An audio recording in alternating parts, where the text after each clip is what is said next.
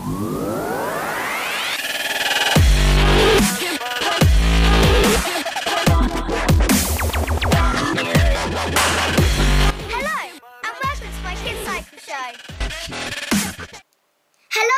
and welcome to the second episode of my Kids Cycle Show.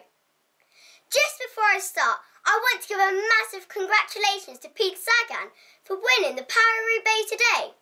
Now, back to the show. On this episode, we'll be having a top tip from a top cyclist, going to the Velodrome, and even seeing some of your pictures. So let's go to the Velodrome. So, here I am at the Velodrome. The first thing I'm going to talk about is the bikes.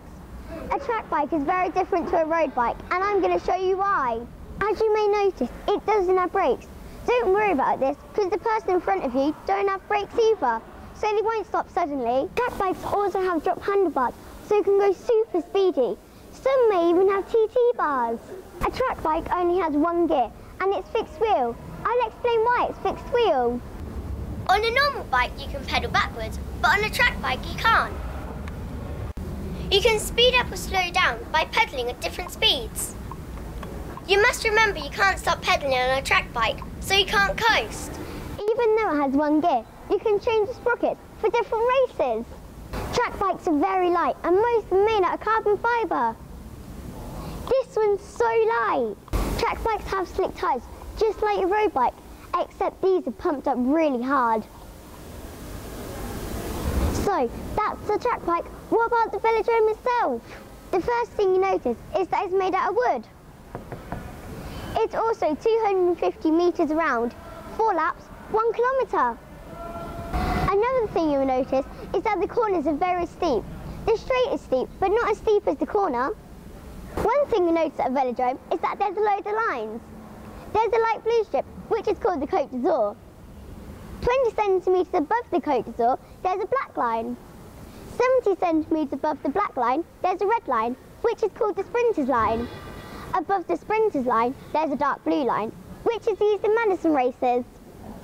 Okay, Velodrome time.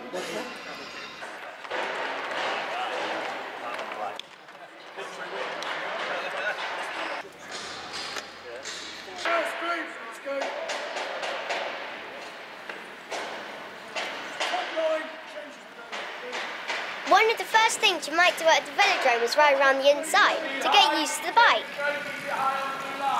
Then it's time to go into the actual Velodrome and have a go.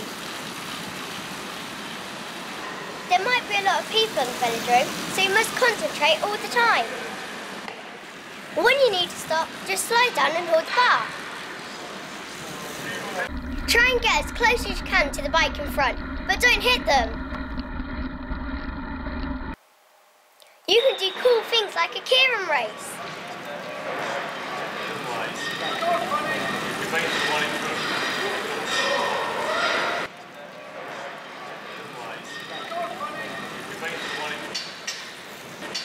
Or do a 6-lap race like this.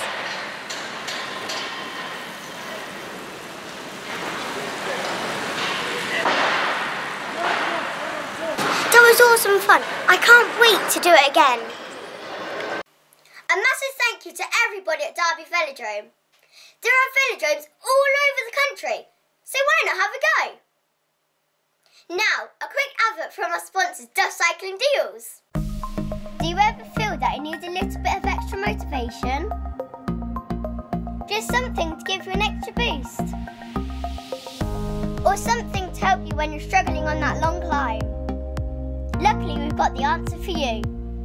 The Duff Deals Motivate Plus Peloton Edition Bonk Buster Pro version 2.